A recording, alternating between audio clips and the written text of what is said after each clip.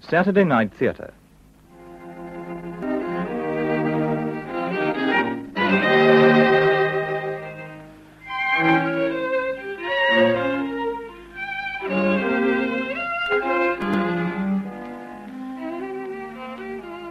Keith Michel plays Captain Dantzi and John Justin de Levis in John Galsworthy's play Loyalties, originally written in 1922. Loyalties. Adela? Yes, Charles? Not in bed yet, are you? What is it, Charles? Oh, nothing really. I just wondered whether you won at bridge. No fear. Who did? Lord St. Earth and Ferdy de Levis. De Levis has too much luck. The bounder won 2 races today, and he's as rich as Crease. Charlie, he looked exactly as if he'd sold me a carpet when I was paying him. Oh, his father did sell carpets, wholesale in the city. Really? And you say I haven't intuition? Ronnie Dancy took a tenner off him anyway before dinner. No, how? Standing jump onto a bookcase 4 feet high. De Levis had to pay up and sneered at him for making money by parlour tricks. That Jew gets himself disliked. Aren't you rather prejudiced? Not a bit. I like Jews, but he pushes himself. He's keen to get into the jockey club. Oh, yes. It's amusing to see him trying to get round old St. Earth and the General. If Lord St. Earth and General Canning backed him, he'd get in if he did sell carpets. Your slippers are under that chair, if that's what you're looking for, dear. Yes. Ronnie Dancy's hard up again, I'm afraid. He had a bad day at the races. When a chap takes to doing parlour stunts for a bet, it's a sure sign. What made him chuck the army? He says it's too dull now there's no fighting. Oh, he can't exist on backing losers. Isn't it just like him to get married now? He really is the most reckless person. Yes, Dancy's a queer chap. I've always liked him, but I never quite made him out. What do you think of his wife? Mabel's a nice child. Awfully gone on him. Is she? Quite indecently, both of them. They're next door. Who's beyond them? De Levis and Margaret Orme at the end. Charlie, do you realise that bathroom out there has to wash those 4? I know. My grandfather was crazy when he built this wing. 6 rooms in a row with balconies like an hotel and only 1 bath. If we hadn't put ours in. What's the time? 11:30. I better get a move on. Oh, who can that be, I wonder? Come in.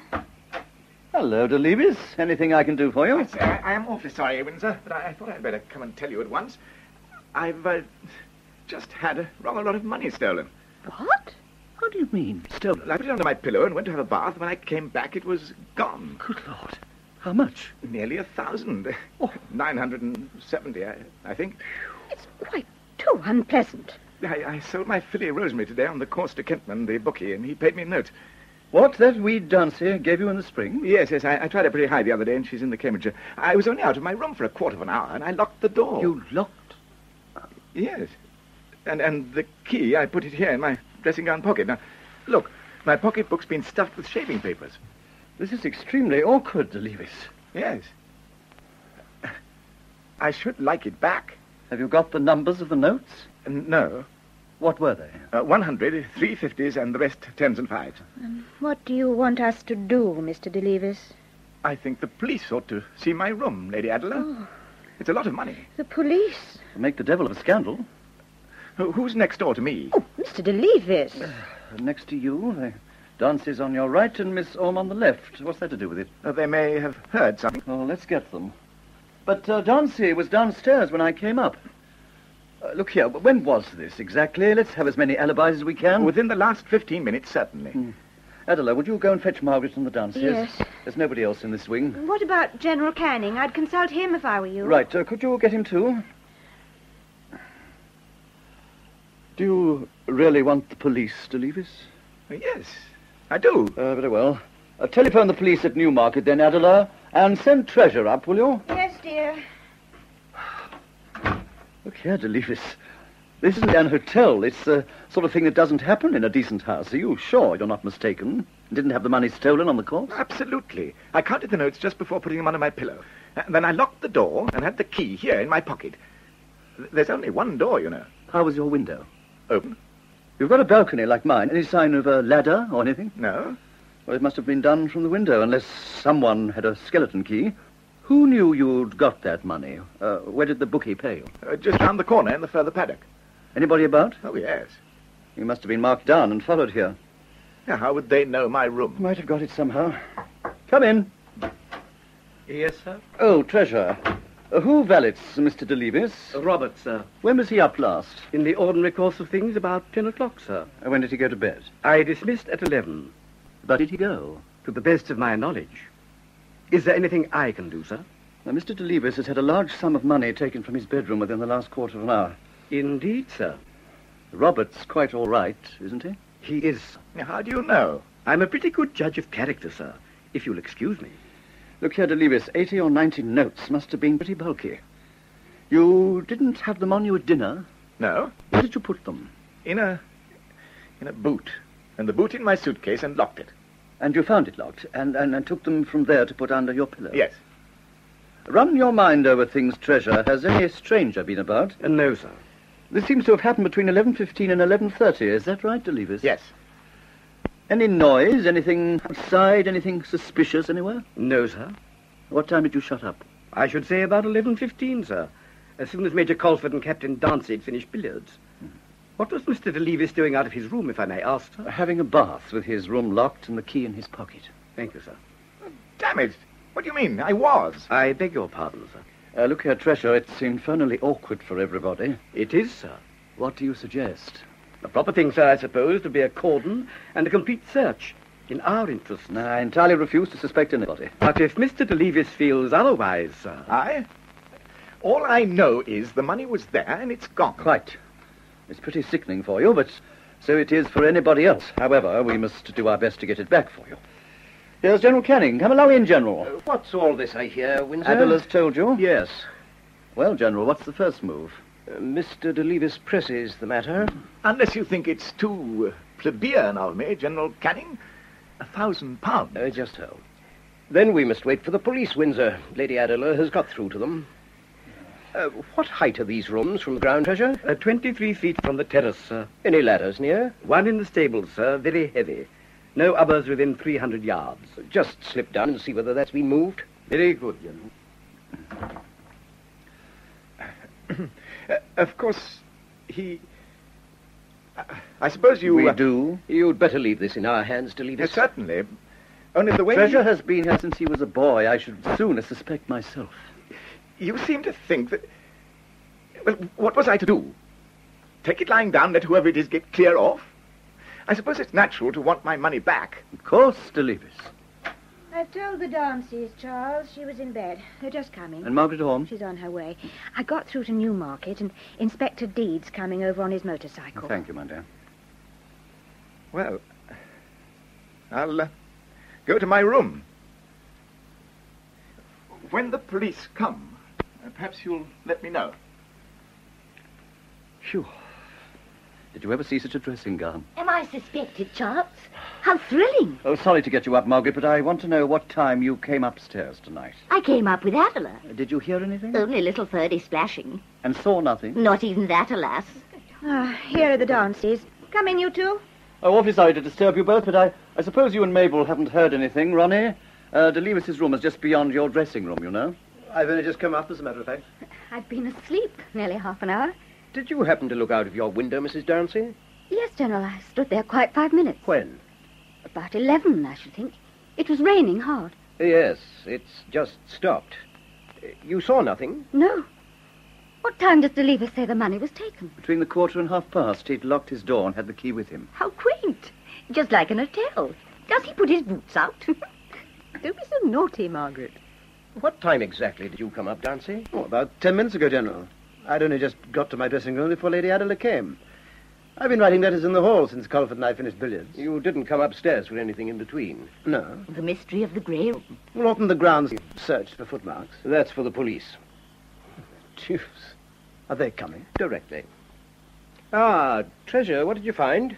The ladder has not been moved, General. There isn't a sign. All right. Get Robert up, but don't say anything to him. By the way, we're expecting the police. I trust they will not find a mare's nest, if I may say so. Delibes has got wrong with Treasure. But I say, what would any of us have done if we'd been in his shoes? £1,000. I can't even conceive having it. We probably shouldn't have found it out. No, Ronnie, but if we had. Come to you, as he did. Yes, but there's a way of doing things, Ronnie. We shouldn't have wanted the police. No, that's it. The hotel touch. Poor young man. I think we're rather hard on him. He sold that filly you gave him, Ronnie, to Kentman, the bookie, and these were the proceeds. Oh, He tried to hire, he said. he would. Oh, Ronnie, what bad luck. He must have been followed here. After rain like we've had, there ought to be footmarks. Come in. What is it, Treasure? Inspector Deed, sir. We'll show him up. Robert is in readiness, sir, but I could swear he knows nothing about it. All right. What's the move now, General? Oh, you and I had better see him in DeLevis's room, Windsor.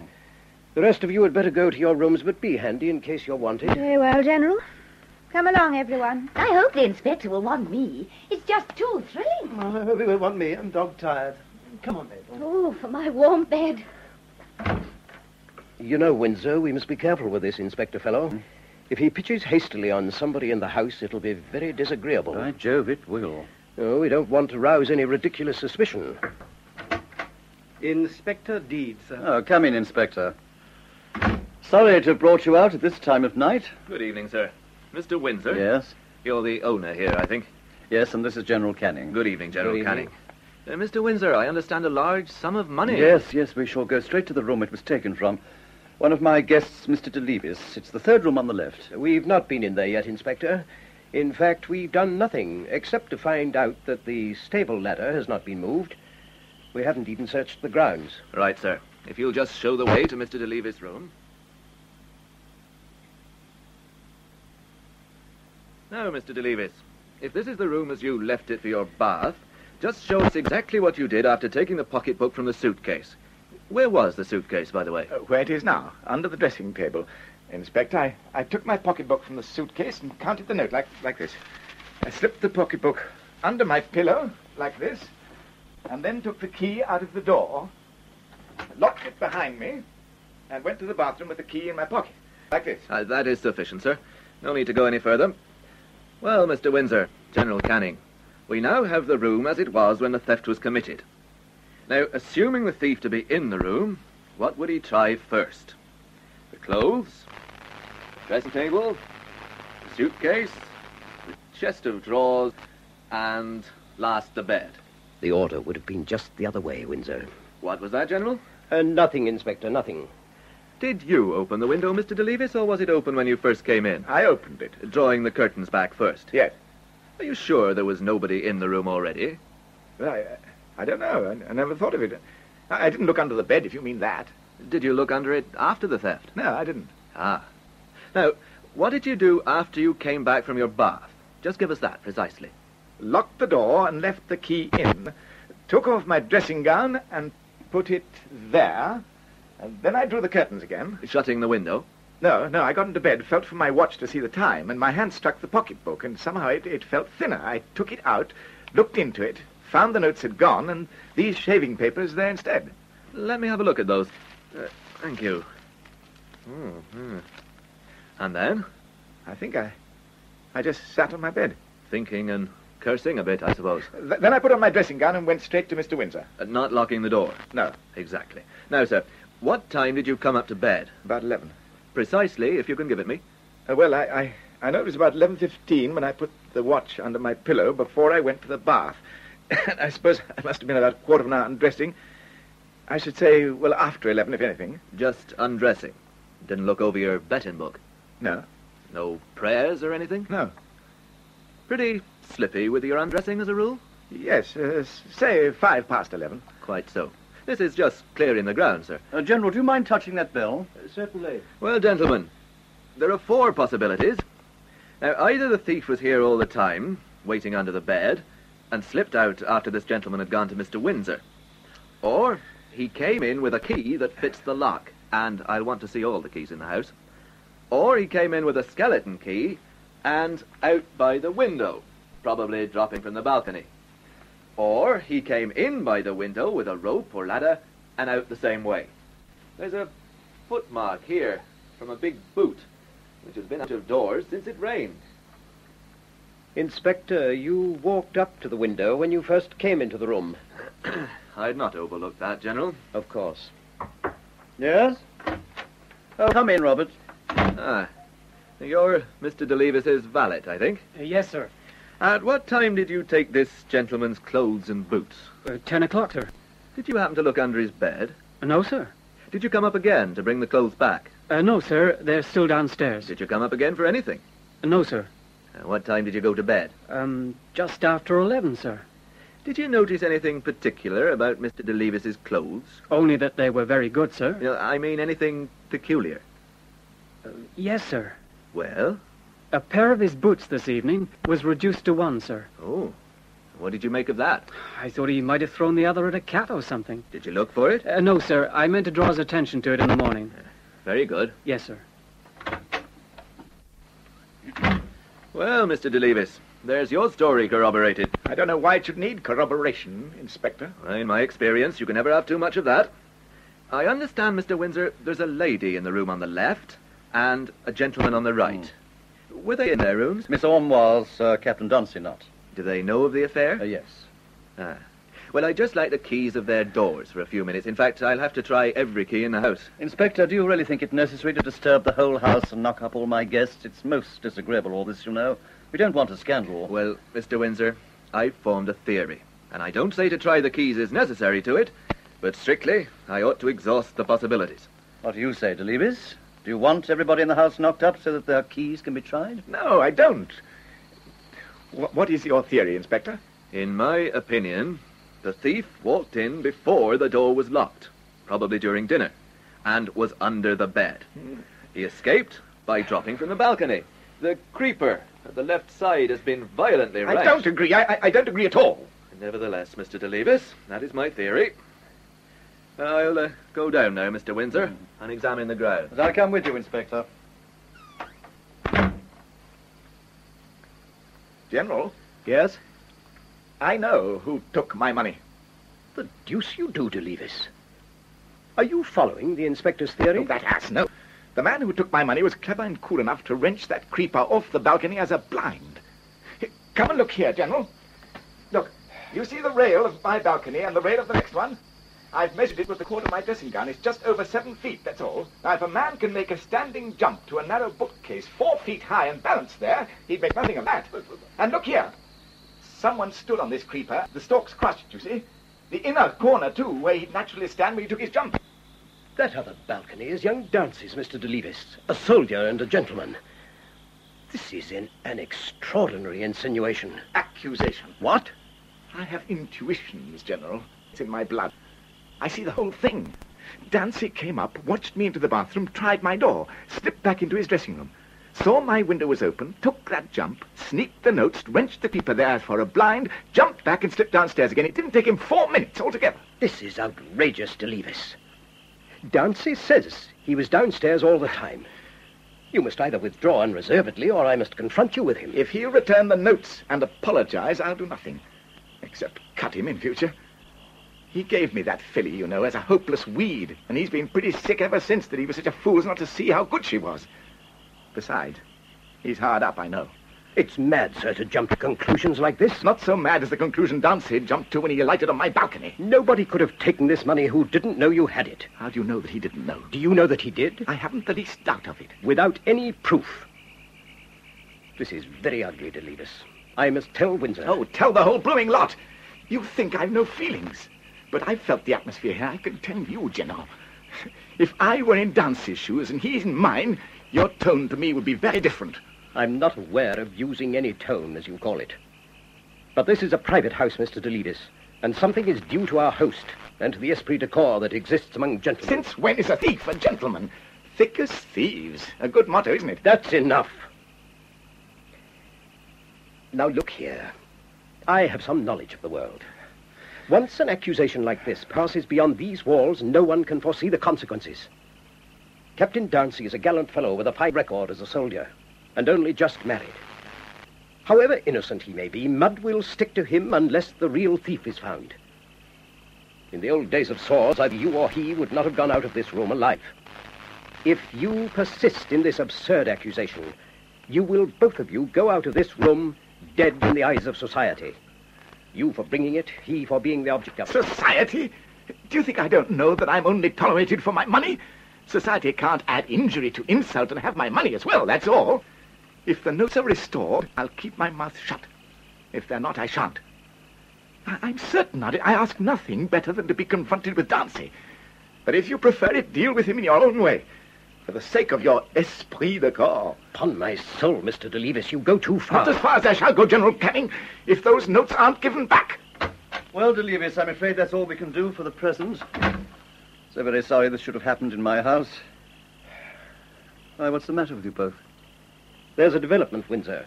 Mr. DeLevis accuses one of your guests of jumping from his balcony to this, taking the notes and jumping back. I've done my best to dissuade him from indulging the fancy, without success. Darcy must be told. You can deal with Darcy in your own way.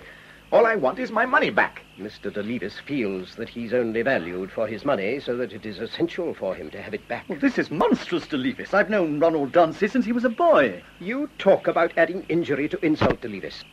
What do you call such treatment of a man who gave you the mare out of which you made this £1,000? I didn't want the mare. I took her as a favor. With an eye to possibilities, I venture to think. The principle guides a good many transactions. In my race, do you mean? I said nothing of the sort. No, you don't say these things, any of you. Really, DeLevis, if this is the way you repay hospitality... Hospitality that skins my feeling and costs me £1,000? Go and get Darcy, Windsor, but don't say anything. Very well. Perhaps you'll kindly control yourself, DeLevis, and leave this to me. Cigarette? No? Then I will. Ah, there you are, Darcy. What's the trouble? Darcy, for Windsor's sake, we don't want any scandal or fuss about this affair. We've tried to make the police understand that. To my mind, the whole thing turns on our finding who knew that DeLevis had this money. It's about that we want to consult you. Kentman paid DeLevis round the corner in the further paddock, he says. Did you hear anything that throws light, Darcy? As it was your filly originally, we thought perhaps you might. I? No. Didn't hear of the sale on the course at all? No. Then you can't suggest anyone who could have known? No. Nothing else was taken, you see. DeLevis is known to be rolling, as I'm known to be stony. There are a good many people still rolling besides Mr. DeLevis, but not so many people with so large a sum in their pocketbooks. He won 2 races. Do you suggest that I bet in ready money? I don't know how you bet, and I don't care. You can't help us, then? No, I can't. Anything else? Nothing else. Right. Thank you, Darcy. I'll go to bed, then. Good night, old chap. Good night, Darcy. Good night. You see, DeLevis, he didn't even know you got the money. Oh, very conclusive. Well, you are. I'm just going, gentlemen. The grounds, I'm sorry to say, have yielded nothing. It's a bit of a puzzle. You've searched thoroughly. We have, General. I can pick up nothing near the terrace. You'll take it up from the other end, then, Inspector? Well, we'll see what we can do with the bookmaker about the numbers, sir. Before I go, gentlemen, you've had time to think it over. There's no one you suspect in the house, I suppose. No. Well, no one, Inspector, no one. If you're coming into the racing tomorrow, Mr. Windsor, you might give us a call. I'd have seen Kentman by then. Right you are, Inspector. Good night and many thanks. You're welcome, sir. Good night. Phew. Where's DeLevis got to, General? On the balcony. We must stop his tongue. Imagine it going the rounds. They may never find the real thief, you know. It's the very devil for Darcy. Windsor, Darcy's sleeve was damp. What do you mean, General? I put my hand on his shoulder as he was leaving, and his sleeve was quite damp. It's been raining. I don't follow. It was coming down hard. A minute out in it would have been enough. But he must have been out on his balcony since. It stopped before I came up half an hour ago. He's been leaning on the wet stone, then. With the outside of the upper part of the arm. Against the wall, perhaps. There may be a dozen explanations. I entirely and absolutely refuse to believe anything of the sort against Ronald Darcy in my house. Dash it, General, we must do as we'd be done by. It hits us all. The thing's intolerable. I agree. Intolerable. Mr. DeLevis. Yes? Mr. DeLevis, young Darcy was an officer and is a gentleman. This insinuation is pure supposition, and you must not make it. Do you understand me? My tongue is still mine, General. If my money isn't. Must not. You're a member of 3 clubs. You want to be a member of a 4th. No one who makes such an insinuation against a fellow guest in a country house, except on absolute proof, can do so without complete ostracism. Have we your word to say nothing? Social blackmail. I see. Not at all. Simple warning. If you consider it necessary in your interests to start this scandal, no matter how, we shall consider it necessary to dissociate ourselves completely from one who so recklessly disregards the unwritten code. Do you think your code applies to me? Do you, General? To anyone who aspires to be a gentleman, sir. But you haven't known me since I was a boy. Make up your mind. I'm not a fool, General. I know very well that you can get me outed. Well? I'll say nothing about it unless I get more proof. Good. We have implicit faith in Downsy. Good night, Delibes. Implicit faith? Rats!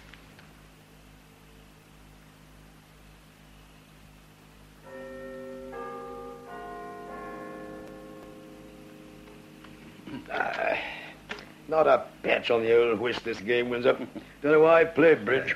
St. Earth, shall we raise the flag for whist in the club? Oh, no go, General. You can't go back on pace. No getting a man to walk when he knows he can fly. The young men won't look at it. Better develop it so that two can sit out, General. Not a bad idea, Barry. Yeah, we ought to have stuck to the old game. Now, what's the time? 3:15. Let's hear what won the Cambridgeshire ring, won't you, Windsor? Certainly. By the way, Canning, young Delibes was blackballed. What? But of course he was, General. What did you expect? Yes, my lord. What won Cambridgeshire? Rosemary, sir. Oh, good Lord. Sherbet second, Bobby's on third. 9-1 the winner. Oh, thank you. Rosemary? And Delibes sold her. But he got a good price, I suppose. Many a step between the price and pocket, Barry. I say, is that the yarn that's going round about his having a lot of money stolen in a country house a few weeks ago?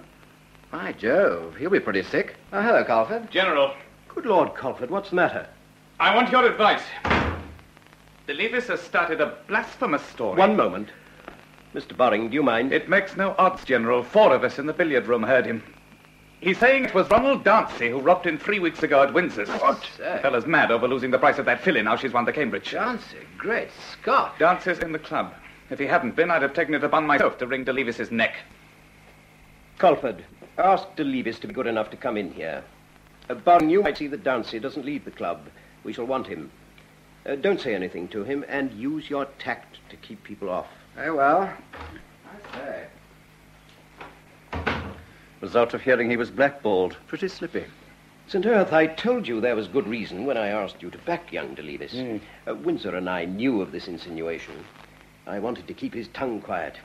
Oh, it's just wild assertion. To have it bandied about was unfair to Darcy. The duel used to keep people's tongues in order. Never settle anything, except who could shoot straightest. Well, Colford? Delibes says he's nothing to add to what he said to you before on the subject. Kindly tell him that if he wishes to remain a member of the club, he must account to the committee for such a charge against a fellow member. 4 of us are here and form quorum. Very well. Did Kentman ever give the police the numbers of those notes, Windsor? No, he only had the number of 2, the 100 and one of the 50s. And they haven't traced them. Not yet. Well, General Canning, it's a little too strong. It's a little too strong. It's obvious, Mr. Delibes, that you and Captain Downsy can't both remain members of this club. We ask you for an explanation before requesting one resignation or the other. You've let me down. What? Well, I shall tell people that you and Lord St. Earth backed me up for one club and asked me to resign from another. It's a matter of indifference to me, sir, what you tell people. You seem a venomous young man. I'll tell you what seems to be venomous, my lord. Chasing a man like a pack of hounds because he isn't your breed. You appear to have your breed on the brain, sir. Nobody else has, so far as I know. Suppose I had robbed Darcy. Would you chase him out for complaining of it? What? If you repeat that... Steady, Colford. You make this accusation that Darcy stole your money in my house on no proof. No proof. And you expect Darcy's friends to treat you as if you were a gentleman. That's too strong if you like. No proof! Kentman told me at Newmarket yesterday that Darcy did know of the sale. He told Gould. Gould says that he himself spoke of it to Darcy. Well, if he did... Well, Darcy told you he didn't know of it. In General Canning's presence and mine. You can't deny that, General. If you want to. Choose your expressions more nicely, please. Proof? Did they find any footmarks in the grounds below the torn creep? Not a sign. You saw how he can jump. He won £10 from me the same evening, betting on what he knew to be a certainty. That's your Darcy, a common sharper. Are those fellows still in the billiard room, Colford? Yes. Then bring Darcy here, will you?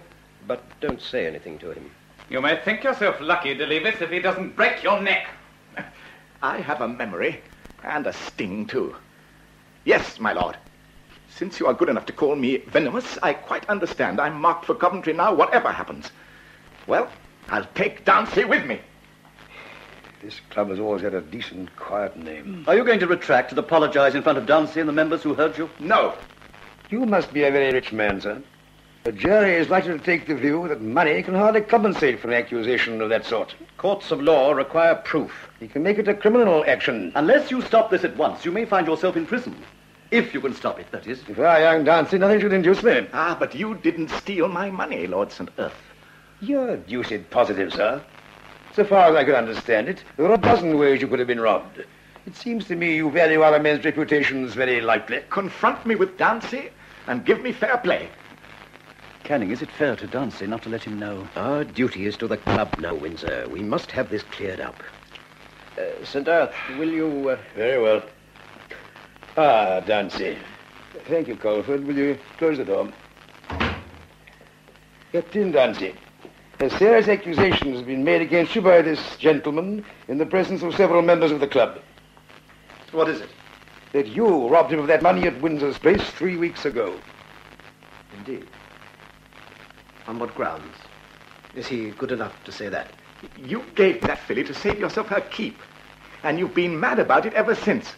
You knew from Gould that I'd sold her to Kentman and been paid in cash. Yet I heard you deny that you knew it. You had the room next to me, and you can jump like a cat, as we saw that evening. I found some creepers crushed by the weight on my balcony on that side, and when I went to the bath, your door was open, but when I came back, it was shut. Well, that's the first we've heard about the door. Yeah, I remembered it afterward. Well, Darcy? I'll settle this matter with any weapons, when and where he likes. It can't be settled that way, you know very well. You must take it to the courts, unless he retracts. Will you retract, Delibes? Why did you tell General Canning you didn't know Kentman had paid me in cash? Because I didn't. Then Kentman and Gould lied for no reason? That's nothing to do with me. If you were downstairs all the time, as you say, why was your door first open and then shut? Being downstairs, how should I know? The wind, probably. I should like to hear what your wife says about it. You leave my wife alone, you... Damn! You, Captain Darcy. Thief! Will you fight?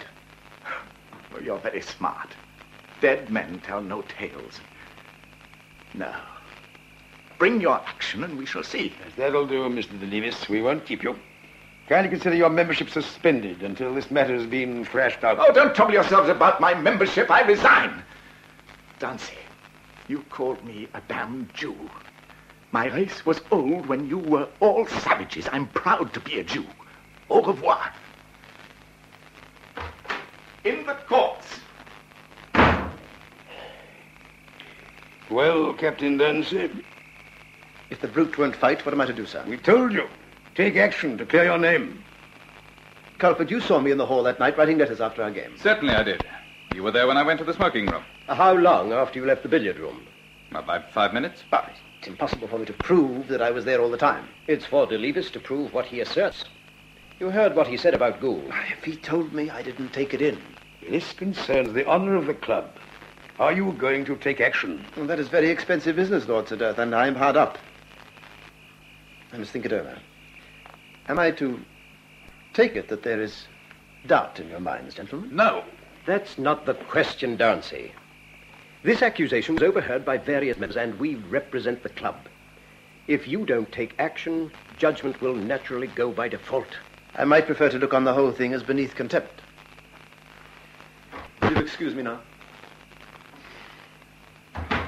Galford, the General felt his coat sleeve that night, and it was wet. Well, what proves that?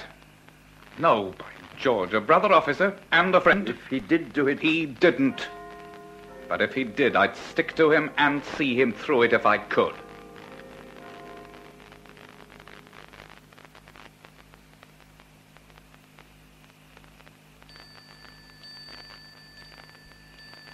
It's monstrous, Margaret. Of course.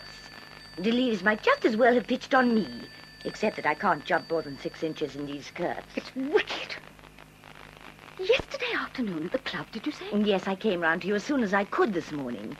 Ronnie hasn't said a word to me. Why? Haven't you found out, Mabel, that he isn't exactly communicative? No desperate character is. Ronnie? Gracious.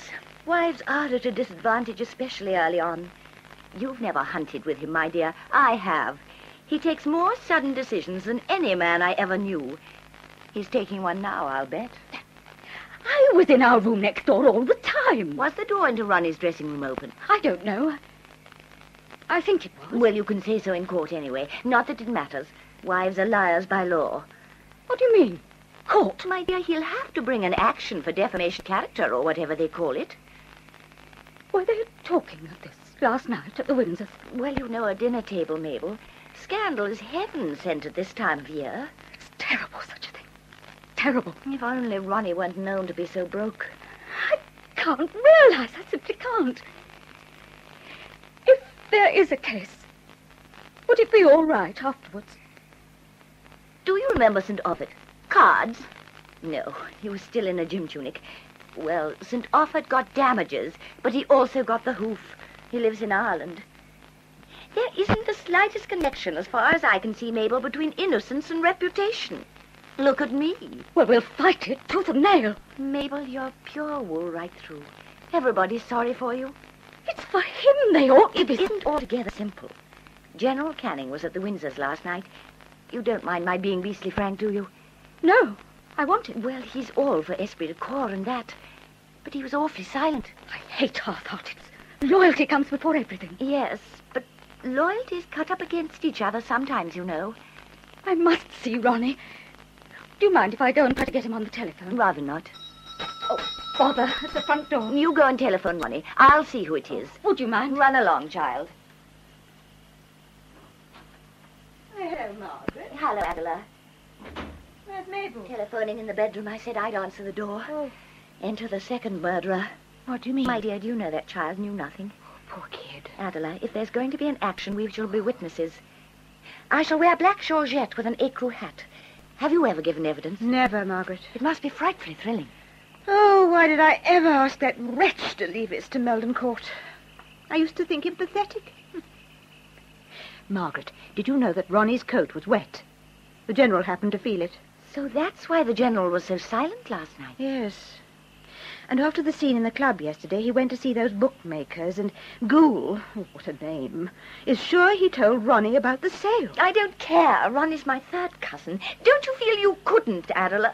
Couldn't? Stand for Delivas against one of yourselves. Oh, that's very narrow, Margaret. Oh, I know lots of splendid jewels, and I rather like little Ferdy, but when it comes to the point... Oh. They all stick together. Why shouldn't we? It's in the blood. Open your jugular and see if you haven't got it. My dear, my great-grandmother was a Jewess. I'm very proud of her. Inoculated. Prejudices, Adela. Or are they loyalties? I don't know. Criss-cross. We all cut each other's throats from the best of motives. Poor little Mabel. You don't really think Ronnie... I don't know, Adela. There are people who simply can't live without danger. I'm rather like that myself. They're all right when they're getting the DSO or shooting man-eaters, but if there's no excitement going, they'll make it, out of sheer craving. I've seen Ronnie do the maddest things, for no mortal reason except the risk. He's had a past, you know. Really? He did splendidly in the war, of course, because it suited him. But just before, about 1913 it would be, there was a very queer bit of riding. I don't remember. Most daredevil thing, but not quite... it was awfully talked about. And then, of course, right up to his marriage.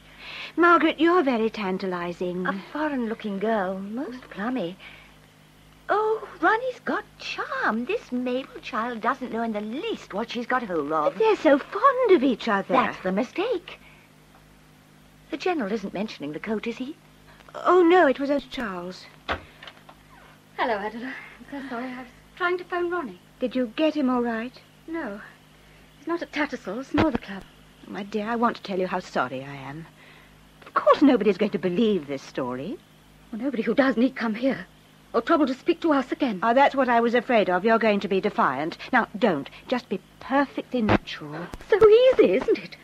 I could kill anybody who believes such a thing. You'll want a solicitor, Mabel. Go to old Mr. Jacob Twisden. Yes. He's so comforting. A frightfully good fireside manner. Do get him here, Mabel, and have a heart-to-heart talk, all three of you. Listen, there's Ronnie. Oh, Ronnie, you're here at last. Hello, darling. Adela and Margaret are here. Oh. Hello, Adela. Hello. Margaret. Very good of you to have come. We're just going. Oh, Ronnie, this is quite... Yes, Margaret. Never mind. Goodbye, Mabel, dear. Goodbye, Margaret. Charles sent his love. That was kind of him, Adela. Well, goodbye, Mabel. I must catch Margaret up. No, don't see me out.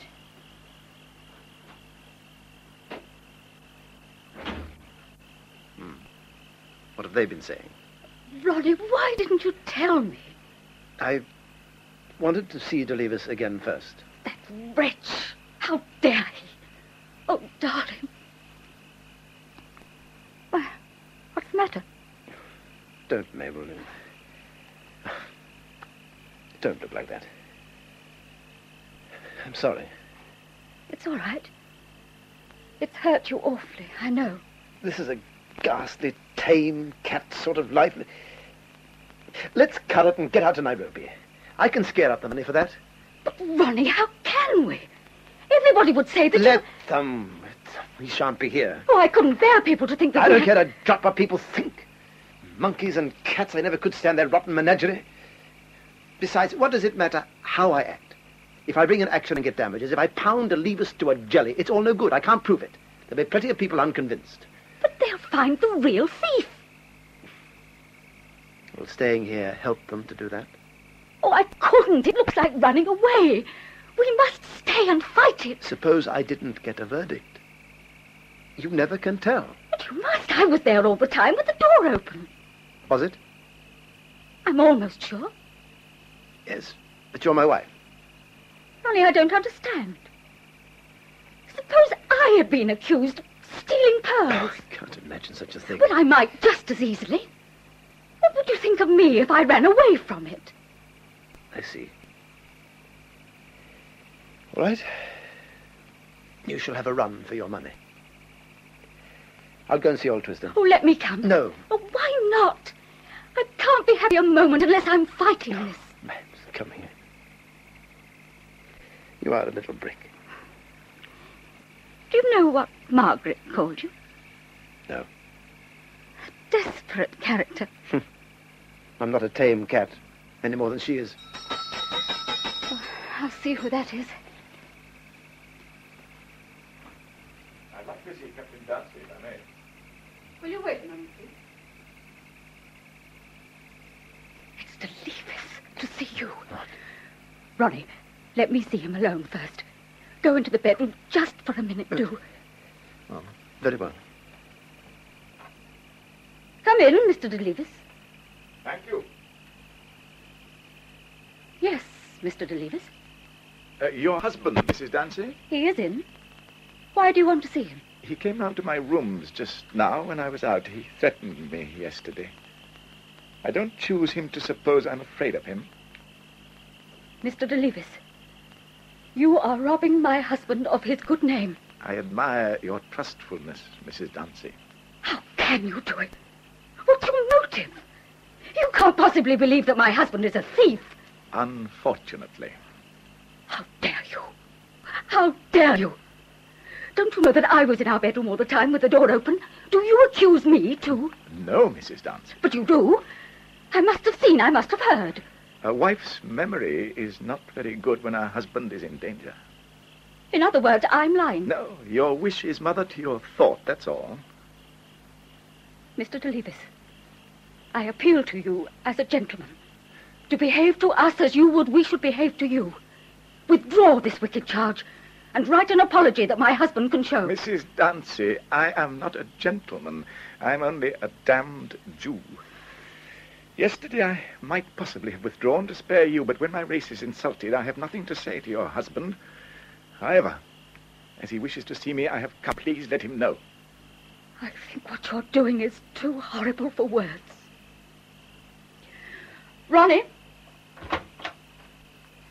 Well, you came round to my rooms this morning, Dancy. Yes. I want you to sign this paper. I will sign nothing. Let me read it. I apologize to Captain Dancy for the reckless and monstrous charge I made against him, and I retract every word of it. Not much. You will sign. I tell you, this is useless. I will not sign. The charge is true. You wouldn't play this game if it weren't. I'm going. Look here. No, you'll hardly try violence in the presence of your wife. And if you try it anywhere else, look out for yourself. Mabel, I want to speak to him alone. No, no. Quite right, Mrs. Dancy. Swashbuckling will only make things worse for him. So, you shelter behind a woman, do you, you cur? I'm just waiting for the chance to get my hands on you. Ronnie, don't. Don't. He isn't worth it. Well, then. Get out of here, you swine. Go on. What are you waiting for? Please go, Mr. Delivers. Good day to you both.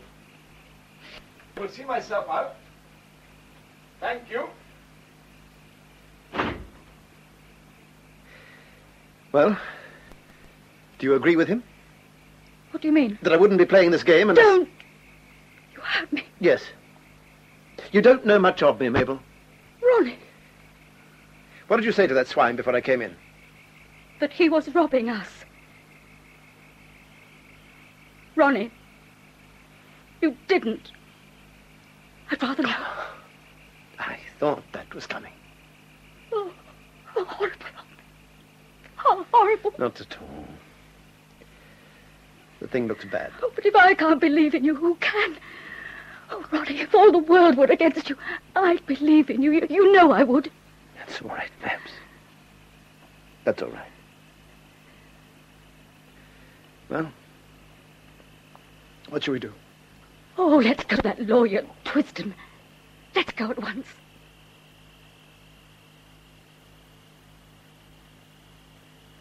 Mr. Gilman, sir, to see Mr. Twiston. By appointment? No, sir, but important, he says. I'll see him. In here, sir. Mr. Gilman? Yes. Mr. Jacob Twiston? I'm his partner. Graviter's my name. Mr. Twiston's not in, then? No, he's at the courts. Just up. He should be in directly, but he'll be busy. Oh, it's this Dancy de Levis case that's keeping him at the courts, I suppose? Yes. Won't be finished for a day or two? No. Astonishing's the interest taken in it. As you say. The smart set, eh? This Captain Dancy got the DSO, didn't he? He did. Sad to have a thing like that said about you. I thought he gave his evidence well, and his wife, too. Looks as if this de Levis had got some private spite. Searchy la femme, I said to Mrs. Gilman only this morning before I left the house. By the way, sir, what is your business? Well, my business... No, if you'll excuse me, I'd rather wait and see old Mr. Jacob Twiston. It's delicate, and I'd like his experience. Oh, very well, then. Perhaps you'll wait in the next room. Thank you. You see, I've never been mixed up with the law. No. And I don't want to begin. When you do, you don't know where you'll stop, do you?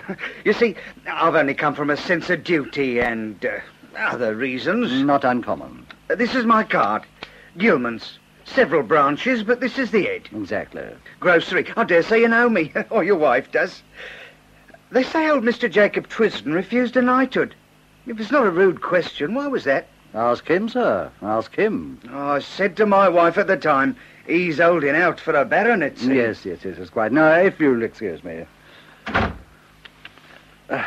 Holding out for a baronetcy, indeed. Mr. Windsor, sir, and Miss Orme. How do you do, Miss Orme? How do you do, Windsor? How do you do? Twiston not back, Graviter? Not yet. Well, they've got through de Levis's witnesses. Sir Frederick was at the very top of his form. It's looking quite well. But I hear they've just subpoenaed Canning, after all. His evidence is to be taken tomorrow. Oh. I said Dancy ought to have called him.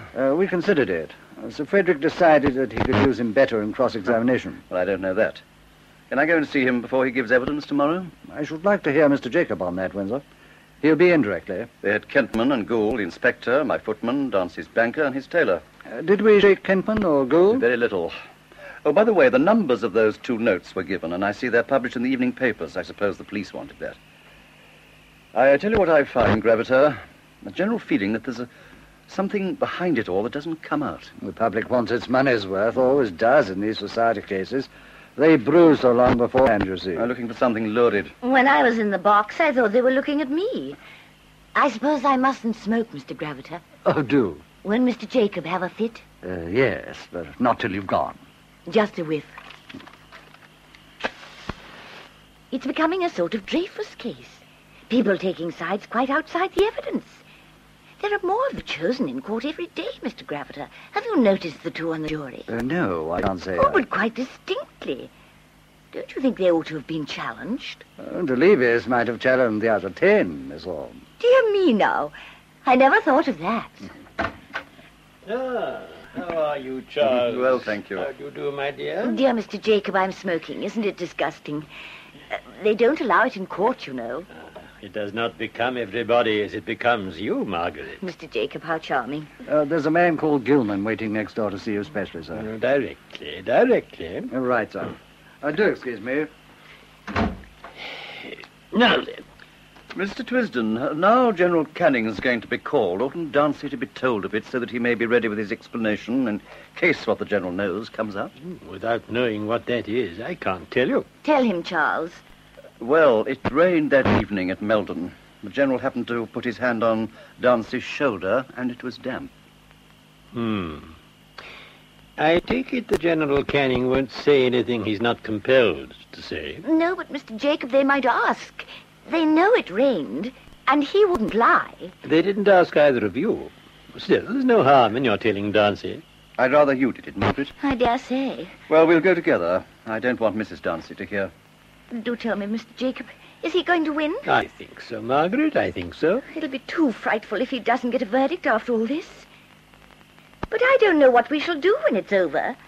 I've been sitting in that court all these 3 days watching, and it's made me feel there's nothing we like better than seeing people skinned.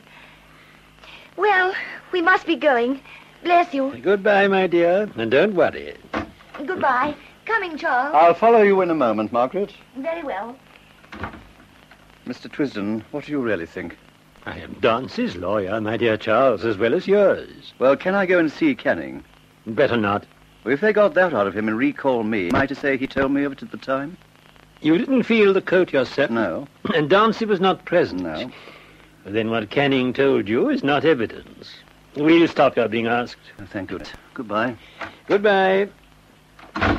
Now, who was it that Graviter said? Here's his card. Gilman. Good afternoon, Mr. Gilman. Will you step this way? Mr. Twisden? That's right, yes. Good afternoon. You have my card, head of Gilman's department stores. Yes. Take a seat, please. What can we do for you? Well, I've come to you from a sense of duty, sir, and also a feeling of embarrassment. You see, I've been following this Dancy case. It's a good deal talked of in Putney, and I read this at 2:30 this afternoon. To be precise, at 2:25. Take a look at the evening paper, sir. Well? That paragraph there. Now, when I've read those numbers, I happen to remember giving change for a £50 note. Don't often have one in, you know. So I went to the cash box out of curiosity to see that I hadn't got it. Well, I had, and here it is. What's this? The £50 banknote. And where did this come from? Oh, it was brought in to change by a customer of mine 3 days ago, and he got value for it. Now, that's a stolen note, it seems, and you'd like to know what I did. What did you do, Mr. Gilman? Oh, mind you, that customer of mine, I've known him, well, 8 or 9 years. An Italian he is, wine salesman, and so far as I know, a respectable man. Foreign-looking, but nothing more. Now, this was at 2:30, and I was at my head branch at Putney, where I live. That was this afternoon, I understand. Yes, at 2:30. I want you to mark the time, so as you'll see, I haven't wasted a minute. I took a cab and drove straight to my customer's private residence in Putney, where he lives with his daughter. Ricardos, his name is. Paulio Ricardos. Now, they tell me there that he's at his business shop in the city. So off I go in the cab again, and there I find him. And then, what did you do? Well, sir, I showed this newspaper to him, and I produced the note. Here, I said, you brought this to me, and you got value for it. Well, that man was taken aback. You mean guilty? No, flummoxed like. Now, I said to him, where did you get it? That's the point. He took his time to answer, and then he said, well, Mr. Gilman, he said, you know me, I am an honourable man. I can't tell you offhand, but I am above the board. Yes, I said, that's all very well, but here I've got a stolen note, and you've got the value for it. Now, I'll tell you, I said, what I'm going to do. I'm going straight with this note to Mr. Jacob Twiston, who's got this Dancy de Levis case in hand. He's a well-known society lawyer, I said, of great experience. What did he say to that? Then I come with you, and I've got him in a cab outside. I see. Well, Mr. Gilman, I'll send down for him. We'll see what this Mr. Ricardos has to say. Yes, sir? There's a gentleman waiting outside in a taxi. Ask him to be so good as to step up. Oh, and send Mr. Graviter here. Very good, sir.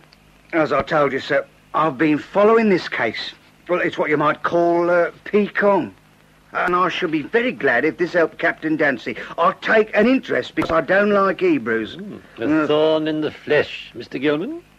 Well, it's not that I've anything against them, but the fact is I prefer my own countrymen, and that's the truth of it. You wanted me?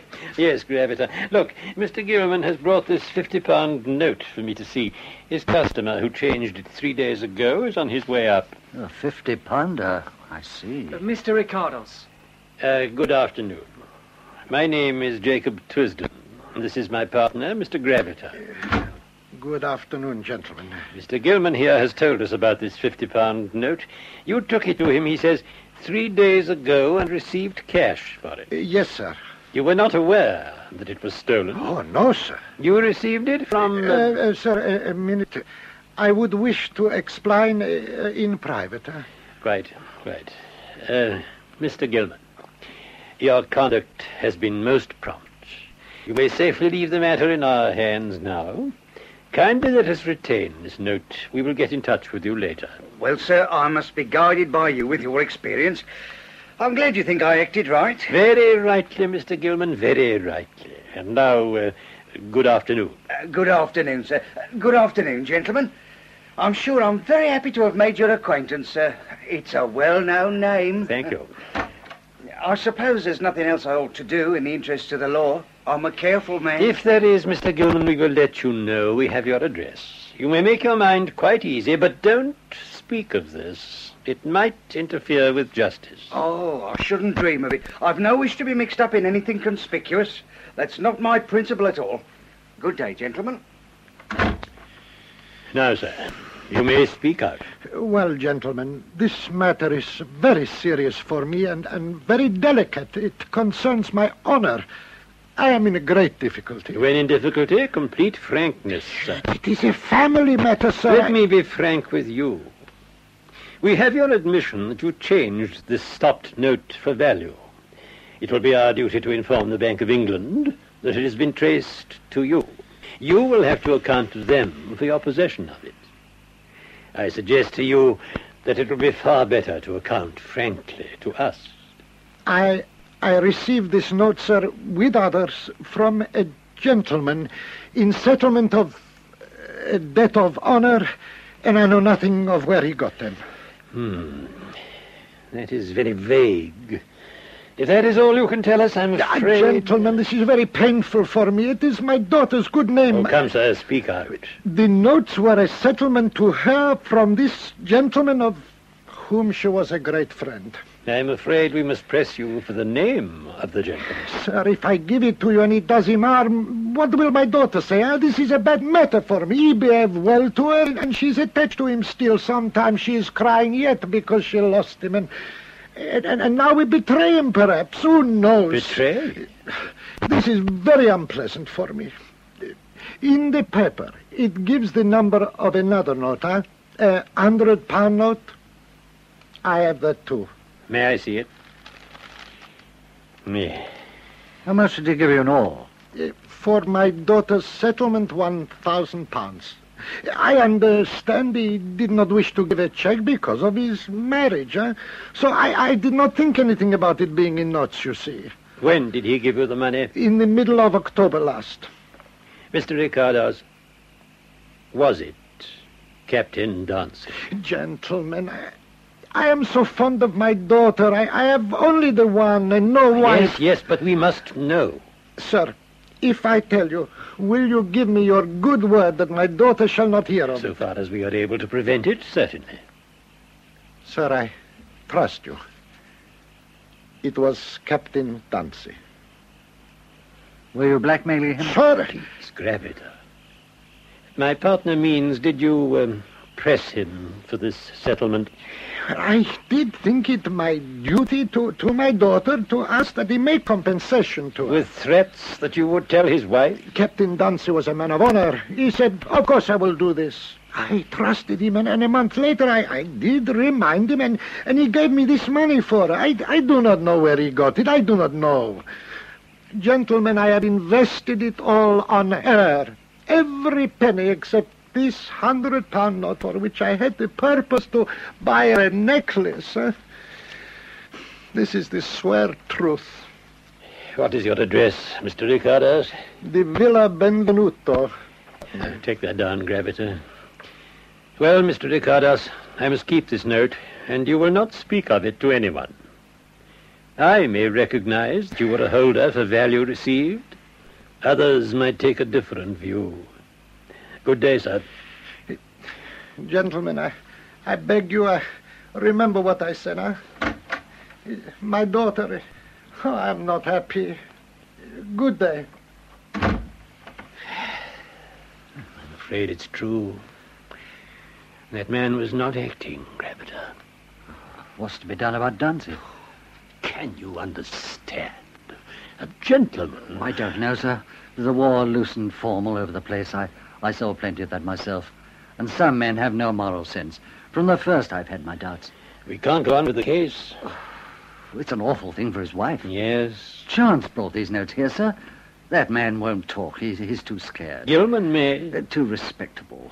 If DeLevis got those notes back and the rest of the money anonymously... But the case, Gravita, the case. I don't believe this alters what I've been thinking. Thought is one thing, knowledge another.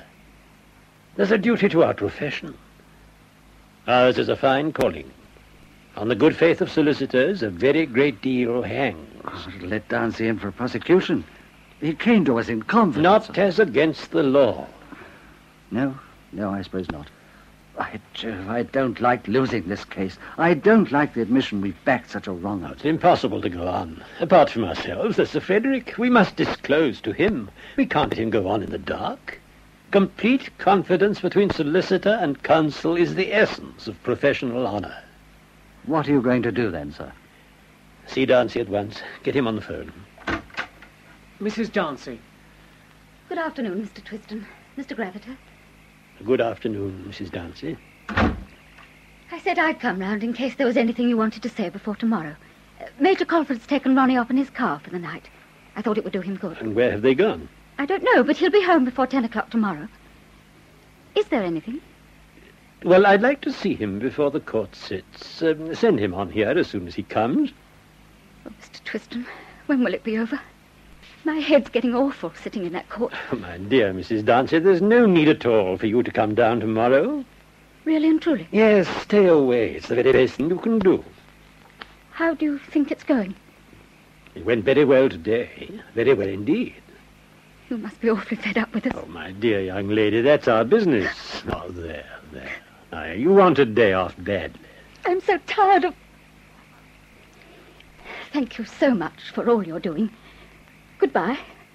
Goodbye, Mr. Gravita. Goodbye, Mrs. Dancy. Do you know, I believe she knows. No, she believes in him implicitly. Poor thing. Hasn't that shaken you, sir? It has me. No, I can't go on with the case. It's breaking faith. Get Sir Frederick's chambers and ask him if I can come round and see him at once. Good morning, Mr. Dancy, sir. Good morning. Mr. Twiston wanted to see me before the court sat. Yes, sir. If you'll wait here one moment, sir. Oh, very well. Were you in the war? Yes. How can you stick life in a lawyer's office? My trouble was to stick the war, sir. But you get no excitement from year's end to year's end. To drive me mad. Oh, a case like this is pretty exciting. I'd give a lot to see us win it. Why? What does it matter to you? I don't know, sir. Well, it's like football. You want your side to win. Good morning, Captain Dancy. Good morning, Mr. Twiston. Come in. I'm sorry to have kept you waiting. Windsor came to me yesterday about General Canning's evidence. Is that what you wanted to speak to me about? No. No, it isn't that. I don't want you to go to the court this morning. Not? I have very serious news for you. Oh? You see these 2 notes? After the court rose yesterday, we had a man called Ricardos here. Is there any need for me to say more? No. Oh, what now? Our duty was plain. We could not go on with the case. I have consulted Sir Frederick. He felt that he must throw up his brief, and he will do that the moment the court sits. Now, I want to talk to you about what you're going to do. That's very good of you, considering. I don't pretend to understand, but I imagine you may have done this in a moment of reckless bravado, feeling perhaps that as you gave the mare to Delibes, the money was by rights as much yours as his, to satisfy a debt of honor to this lady, and, no doubt, to save your wife from hearing of it from the man Ricardos. Is that so? To the life. It was mad, Captain Darcy, mad. But the question now is, what do you owe to your wife? Well, she doesn't dream, I suppose. No. We can't tell what the result of this collapse will be. The police have the theft in hand. They may issue a warrant. Well, the money could be refunded and the costs paid. Somehow that can all be managed, but it may not help. In any case, what end is served by your staying in the country? You can't save your honor, that's gone. You can't save your wife's peace of mind. If she sticks to you, do you think she will? Not if she's wise.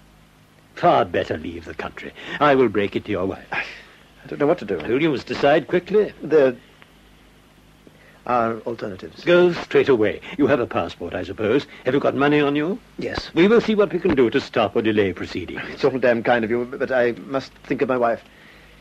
Give me a few minutes. Yes. Go next door and think it out.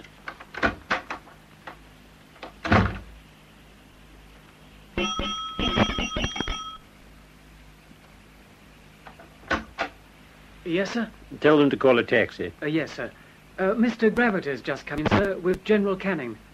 Here they are, sir. Yes. Good morning, General. Good morning. Well, Graviter? Well, Sir Frederick got up at once and said that since the publication of the numbers of those notes, information had reached him which had forced him to withdraw from the case.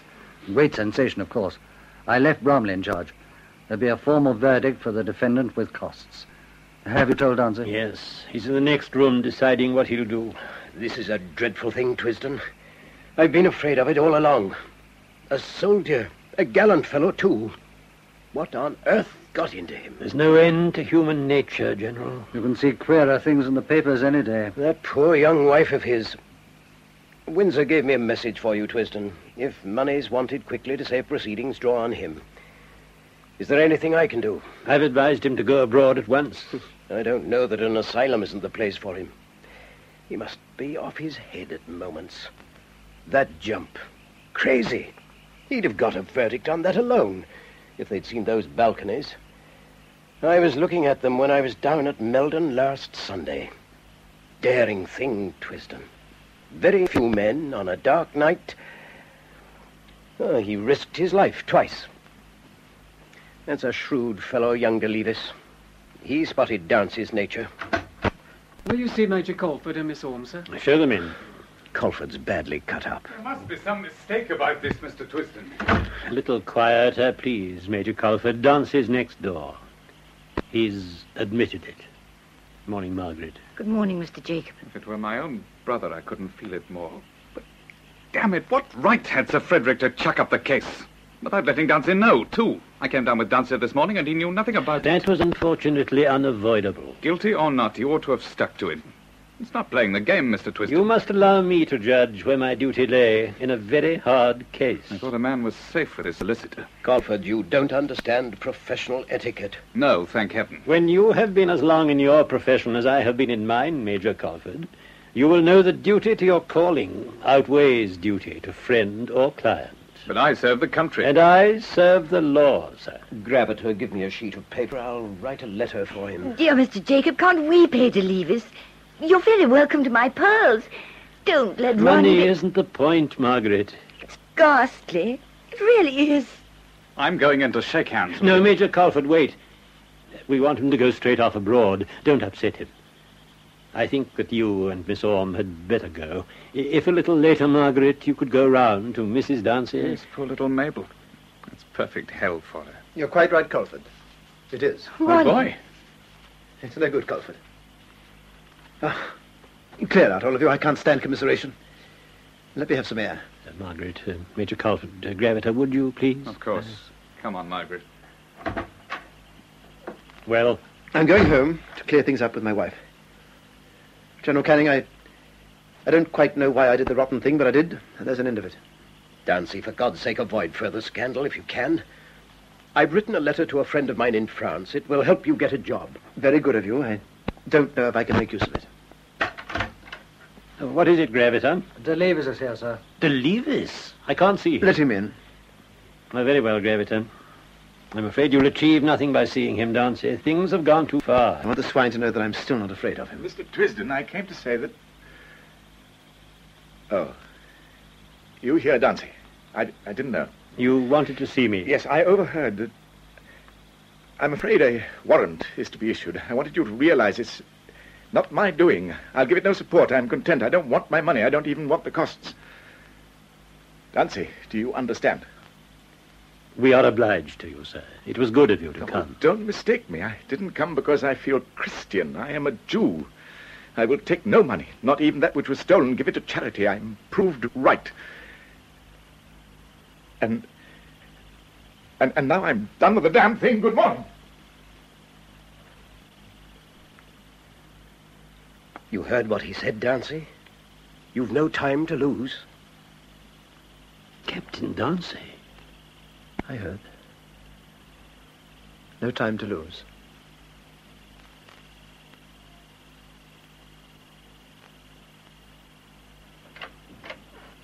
Ronnie, Hello, Mabel. do they want me in court? No. What is it then? Why are you back? Spun? Spun? What do you mean? What's spun? The case? They found out through those notes. Who? Me? Don't, Ronnie. Oh, no, don't. Pity you wouldn't come to Africa 3 months ago. Why didn't you tell me then? I would have gone. You wanted this case. Well, it's fallen down. Why didn't I face it? But I couldn't. I had to believe. And now you can't. It's the end, Mabel. No. Forgive me. Oh, darling. Please forgive me. Yes. Oh, yes. I think I've known a long time, really. Only, what made you? It was a crazy thing to do, but... Damn it, I was only looting a looter. The money was as much mine as his. A decent chap would have offered me half. You didn't see the brute look at me at dinner that night, as much as to say, you blasted fool, it made me mad. That wasn't a bad jump twice over. Nothing in the war took quite so much nerve. I rather enjoyed that evening. But money, Ronnie. To keep it. Yes, but I had a debt to pay. To a woman? A debt of honor. It wouldn't wait. It was to a woman. Ronnie, don't lie anymore. Well, I wanted to save your knowing. I promised 1,000. I had a letter from her father that morning threatening to tell you. All the same, if the tyke hadn't jeered at me for parlor tricks, oh, what's the good of all this now? But, well, it may cure you of loving me. Get over that, Mab. I never was worth it. And I'm done for. The woman. Have you since... No. But if you'd known I was leaving a woman for you, you'd never have married me. What has happened, exactly? Oh, Sir Frederick's chucked up the case. I've seen Twisden. They want me to get out of the country. Why? There's to be a warrant. A prosecution? A prison? Oh, you must go. Oh, don't wait a minute. Go. Oh, blast. Oh, Ronnie, no, please, please. Think what you'll want and I'll pack. No, don't wait to take things. Have you got money? Enough. But this will be Goodbye, then. No. No, I'll follow. I'll come out to you. Do you mean you'll stick to me? Of course I'll stick to you. Oh, Max. Oh, Ronnie. Dearest Ronnie. Who can that be? We'll soon find out. No, don't let them see you. I'll look through the letterbox.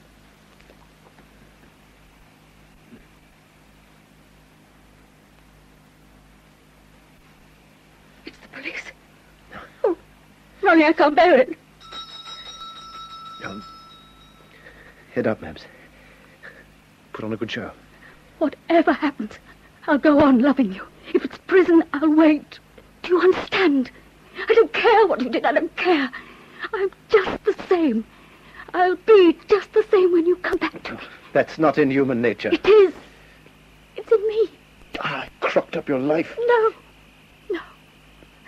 Oh, kiss me.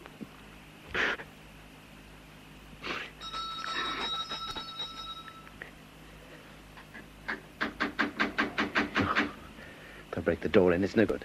We must open. Now, hold them and check a little. I want a minute or two. Ronnie, it won't be for long. I'll be waiting. I swear it. Oh, you must let go of me. Steady, man. There. Now, wait till I'm in the bedroom and let them in. And, Mab, head up. Remember. Head up. Oh, God help me.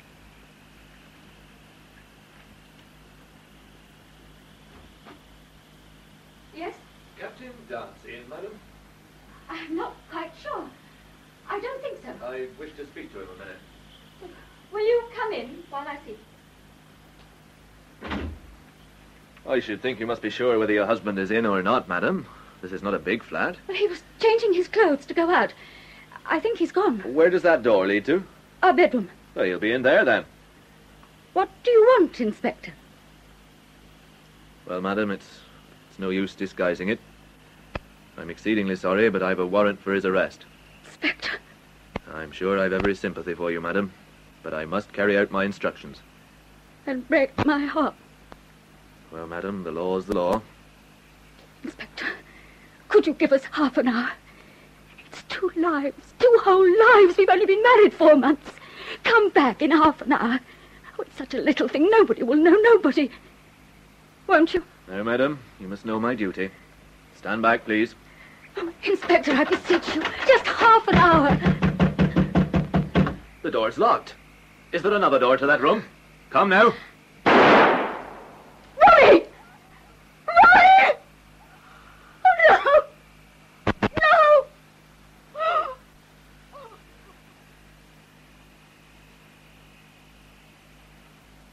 The inspector's just given me this note, Margaret. Listen, dear Colford, this is the only decent thing I can do.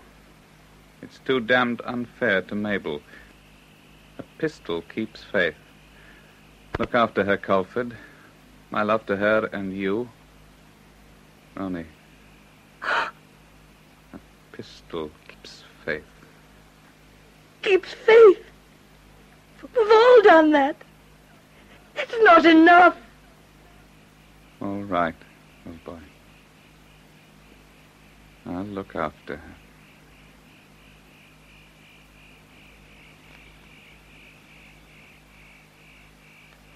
In Loyalties by John Galsworthy, Captain Downsey was played by Keith Michell and Ferdinand de Levis by John Justin. The rest of the cast was Charles Windsor, Rolf Lefevre, Lady Adela Windsor, Diana Olsen, Treasure, Wilfred Babbage, General Canning, Robert Sampson, Margaret Orme, Margaret Ward, Mabel Downsey, Hilda Schroeder, Inspector Deed, Stephen Thorne, Robert, Gordon Gardner, Major Colford, Alexander John, Augustus Boring, Frederick Treves, Lord St. Earth, Geoffrey Winkett, Edward Graviter, Frank Henderson, Clark, Gordon Gardner, Gilman, Ronald Herdman, Jacob Twisden, Harrison Culf, Ricardos, Harold Casket. The play was produced by Betty Davis. John Galsworthy's Loyalties was adapted for radio by Peggy Wells.